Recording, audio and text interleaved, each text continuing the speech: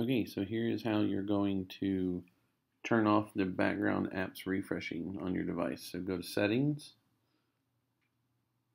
then you're going to find General. You're going to scroll down just a little bit where you get Background App Refresh.